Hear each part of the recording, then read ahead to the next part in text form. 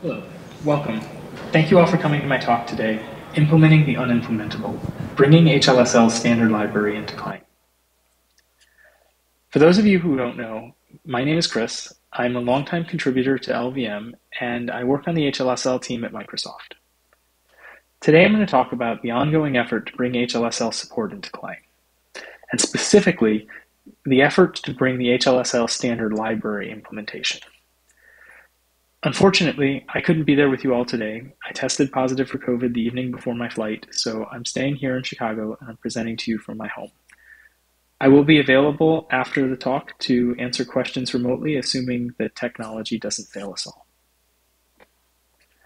For those of you who aren't familiar with HLSL, HLSL is a programming language that was introduced with DirectX 9 for programming the then fairly new GPU rendering pipeline.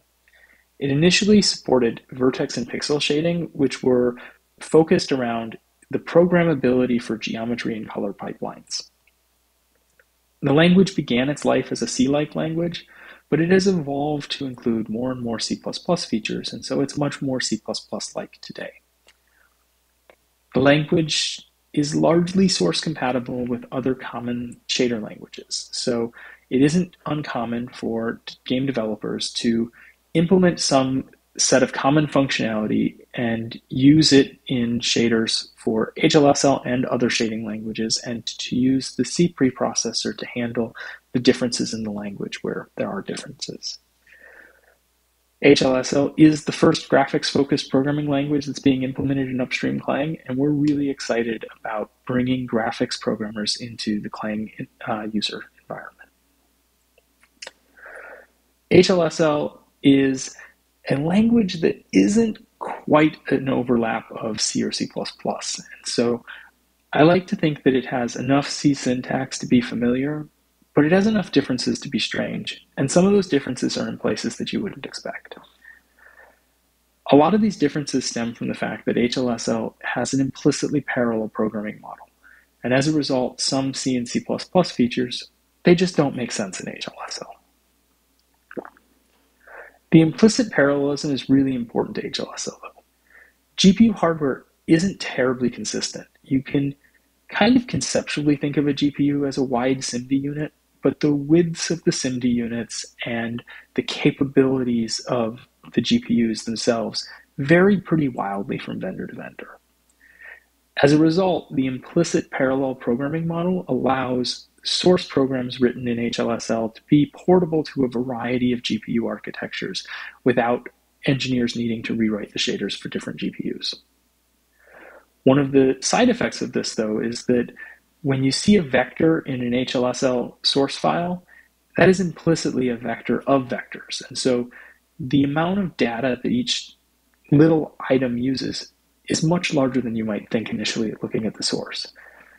This means that some features of traditional CPU code that you might take for granted, like being able to save and restore a register, it's much more expensive for HLSL because saving a single register isn't a single register, it's actually a vector of registers, probably 16 or 128, depending on your underlying architecture. HLSL has a huge ecosystem of tools. It can be used to target every major graphics API. It's used more or less everywhere that modern 3D games run. If you have a device that runs modern 3D games, someone has probably used HLSL to program that GPU.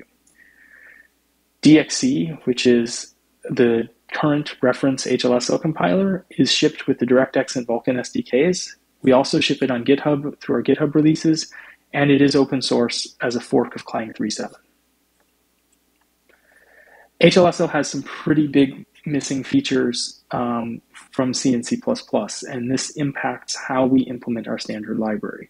As the title of my talk suggests, the standard library actually isn't expressible in HLSL by itself.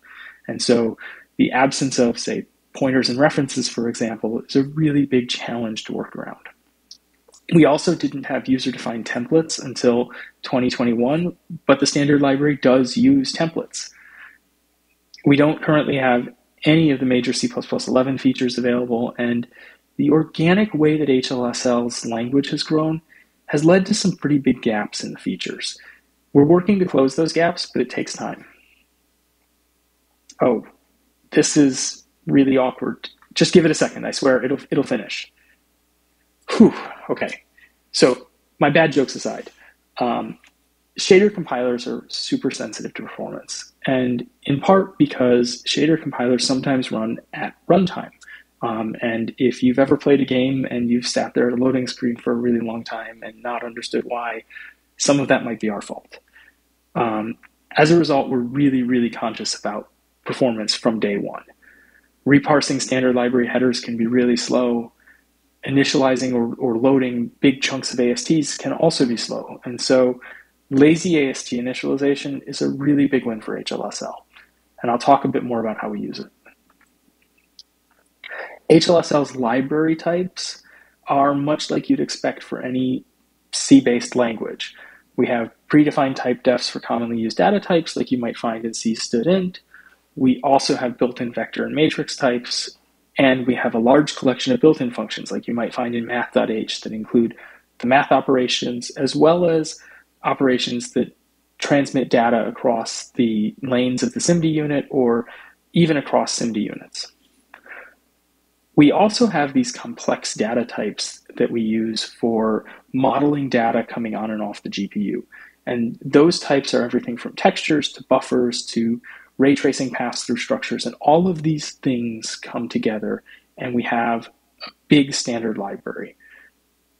And implementing that standard library requires that we balance some priorities for our implementation. And so we're balancing the desire to have a scalable and maintainable implementation of HLSL and Clang with the fact that we need a fast compiler and we want to have really good tooling for our users because providing no tooling was not an option. So we started by adding an implicit HLSL.h. This is something new for HLSL, and it works much like the OpenCL header does, where any OpenCL file has an implicit include to OpenCL.h. Any HLSL file has an implicit include to HLSL.h.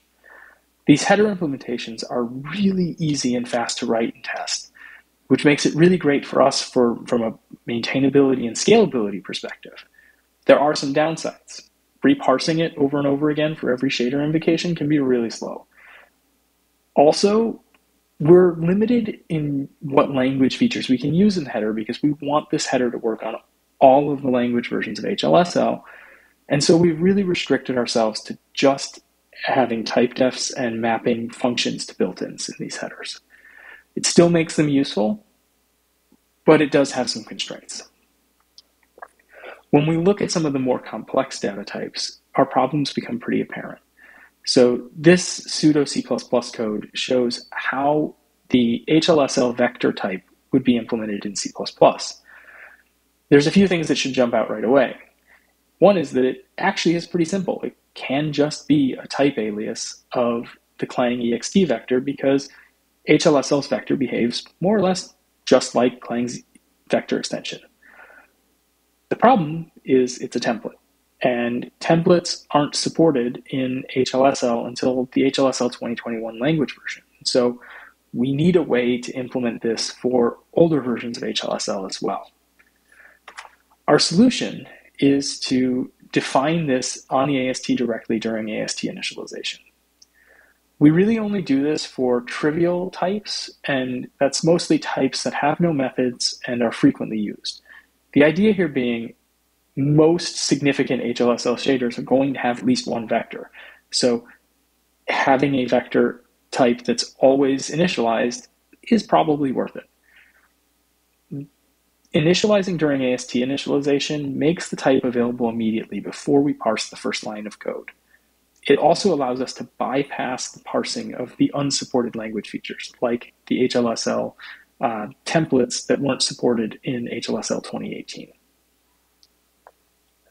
As we look at some of our more complex data types, we need to have a solution for lazily populating the ASTs.